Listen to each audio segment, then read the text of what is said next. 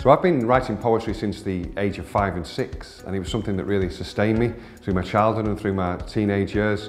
The simple act of sitting down with a 20p piece of equipment and a piece of paper, processing your thoughts, is a really powerful, empowering personal act. And this whole project is about taking this really simple thing, taking that amazing thing you've got up there, getting it on paper, getting it on screen, and really tell the world what it's like to be you in this country, in this day and age. And you're an expert on that. Nobody can do that better than you. So here you go, take this pen, go for it. Good luck.